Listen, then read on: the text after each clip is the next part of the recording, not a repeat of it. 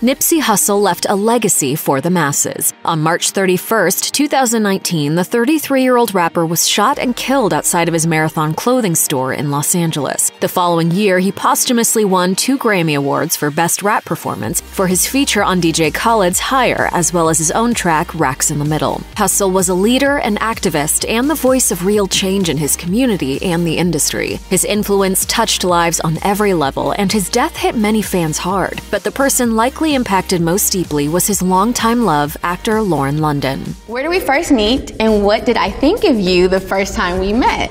She was head over heels sprung from day one. And he got this wrong. We met, you know what I'm saying? The couple met in 2013 when London stopped by Hussle's store to pick up his newest limited-release mixtape. Sparks immediately flew, and the chance encounter quickly turned into an Instagram following that transformed into a modern-day love story. London shared with GQ just months before Hussle died. "Our stories are very different. I did not slide into his DMs. My homeboy did." Each was enjoying success in their respective realms of music and acting when London became pregnant with their son. Deciding to temporarily step back from her career in order to focus on her family, she recalled with the outlet, "Did I choose my soul or myself? I went with my soul." Together with Hussle's daughter, Amani Dior, and London's son, Cameron, they became a tight-knit family of 5 after the birth of Cross in 2016. But what appeared to be a fairy tale romance was not without its rough patches. According to Revolt in 2017, Hussle revealed that he and London had actually broken up. At the time, he tweeted, "Lauren and I had a dope relationship and made a beautiful child. We are deciding to separate and raise our son together as the main priority." But the break wouldn't last for long. Just a few months later, in February 2018, London was by Hussle's side as he released what would be his only studio album, Victory Lap. And by 2019, the two were brushing off rumors from TMZ that they were engaged. Hussle clapped back on Twitter about a photo shoot they did together. "It ain't an engagement shoot, it's a GQ magazine shoot with my girl." But almost in a blink of an eye, tragedy struck. After Hussle's death, London posted to Instagram, "I'm completely lost. I've lost my best friend, my sanctuary, my protector, my soul. I'm lost without you. We are lost without you, babe. I have no words." Never was I prepared for anything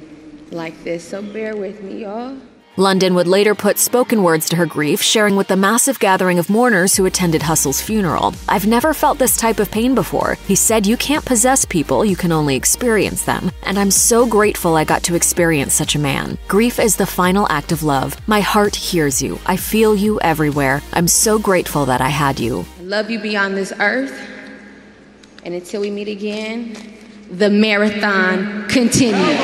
More than 2 years later, London has been focusing on spending time with her family and caring for herself. And she has reached out to other women who have also lost loved ones to gun violence. She explained on Red Table Talk in June 2020, "Trauma feels so lonely, and just in talking to these women, they gave me so much more than I feel like I gave to them. They gave me just their stories and just their rawness, and it made me feel not so alone. It was magical. It was very healing." There is life after this life. Yeah. It's not easy. I don't always wake up on the enlightened side of the bed. London has also had to shut down buzz that she's looking for love again. When rumors surfaced about her possibly dating Diddy, she replied in a series of Instagram posts, "Forever and even after, call me Lady Hussle. Still his, never forget." She went even further on her Instagram stories, pleading with the media to stop commenting on her personal situation, writing, "Stop with me in my name. Now let me get back to healing. I'm all love and peace, but never forget I'm a woman in grief, and I don't play about Nip, my family, my character, and code." It's not on you, it's in you.